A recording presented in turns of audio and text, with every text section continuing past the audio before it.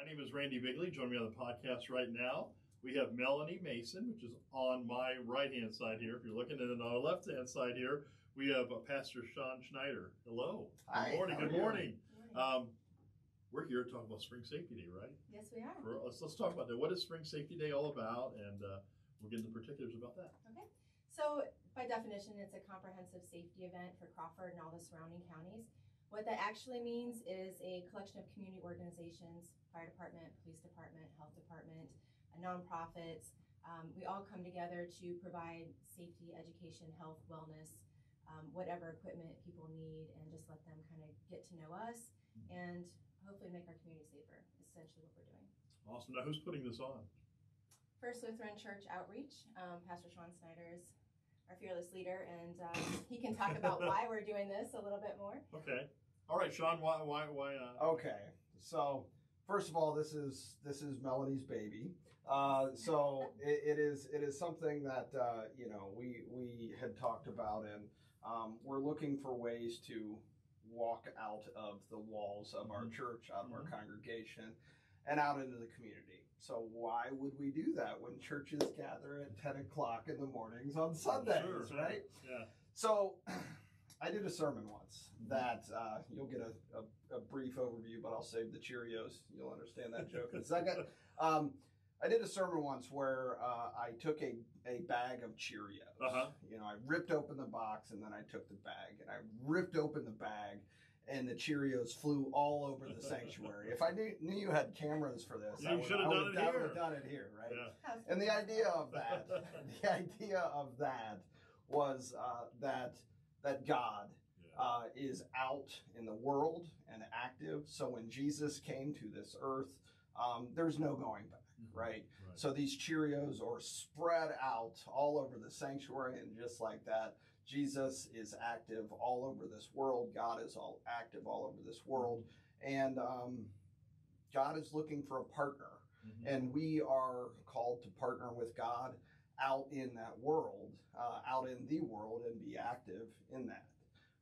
And it doesn't necessarily mean we're going out in the world and proclaiming Jesus Christ crucified and risen, even though that's what we believe.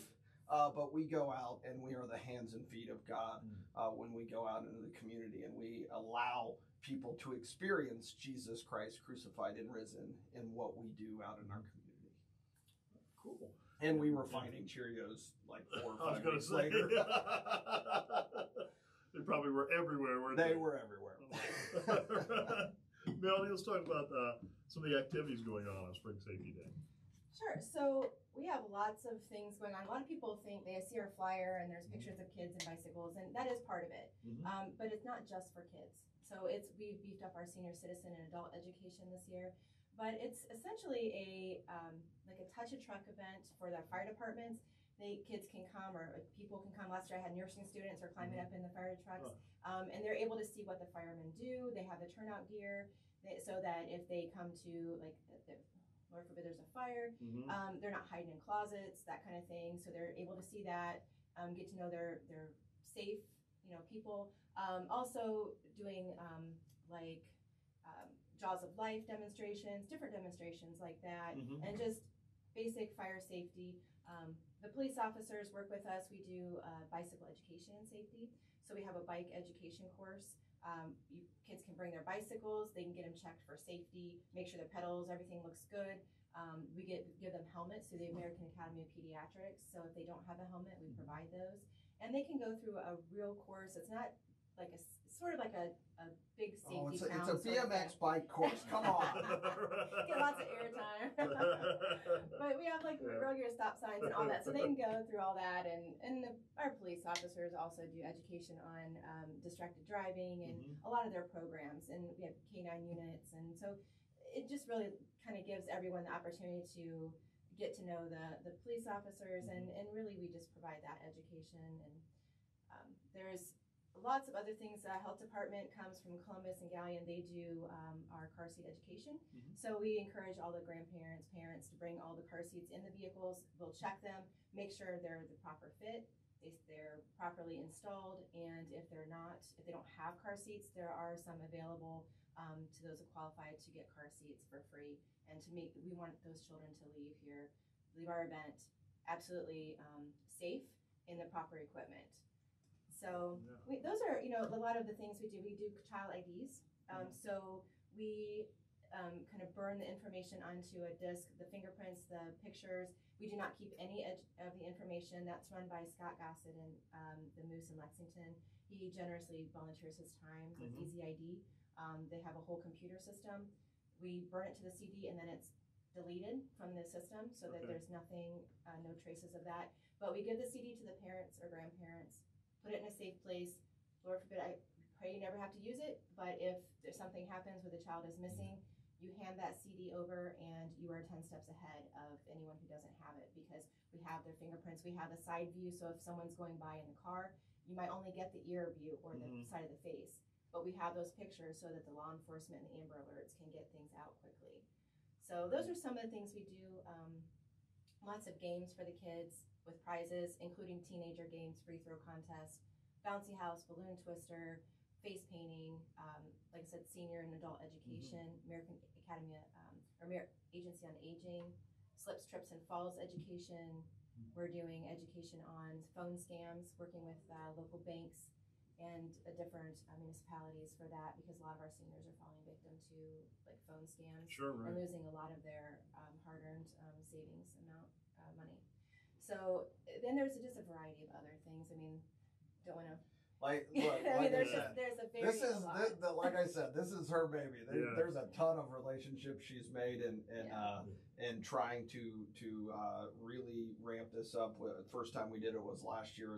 It's growing this year, and just a ton of relationships that we're making with the community to help connect our community with all of the agencies and organizations in the community to be able to know where they can go for assistance and help. Wow, all kinds of stuff to do.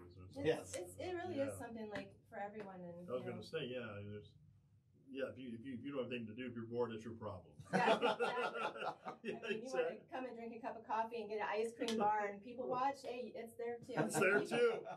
It appeals to everybody. So when is it and where is it located? It's Saturday, June 1st, 1 to 4 p.m. And it is, graciously, this is part of what's really great about this, is that it's not just our church, other churches have come alongside us, other businesses. So the ARC Church has graciously let us use their facilities so that we're not weather dependent. Okay. Because we've been to some other things and the weather comes in and it's just kind of destroyed the whole event, Right. So we didn't really want that. So this information is too important. So it's at the ARC Church, which is on Jelson Leiter Road, which is the old Pangelo's Bowling Alley over in Galleon. Yep. It is 200 Jelson Leiter, I believe. So it's on Saturday, like I said, 1 to 4. You can come anytime. And do you need looking for volunteers or anything? Yes, we are absolutely looking for volunteers. We have several business sponsors and local sponsors, like private sponsors, because we're giving away 6 bicycles. That's the other thing. So I want everyone to know, and those are from 18 to 26-inch bicycles. Anyone who comes, any of the kids are eligible for any of the bicycles and any of the giveaways. And there's a lot of our exhibitors have giveaways as well. So definitely come. There's door prizes for adults. So there's giveaways and food and education. You can't lose with it. So Melanie, if someone wants to volunteer or they want to make a donation, how can they do that? They can absolutely do that through our. We have a Spring Safety Day web Facebook page, and they can link that as well at your website in Crawford County now. Okay. They can also call our church office. Do I have the number? Oh man, you are killing me right now. So they can call the church office. Give me one moment. Or they can look at our website, and there's a flyer on there that has my personal information with my email and phone number. So anybody who wants to get notify me through that way, I will certainly get back with you. But we have several, like I said, businesses and honestly, I'm an ER nurse, so that's kind of where my passion comes with this. Is I've worked pre-hospital and EMT and ER, and we try to get people before those events happen, right?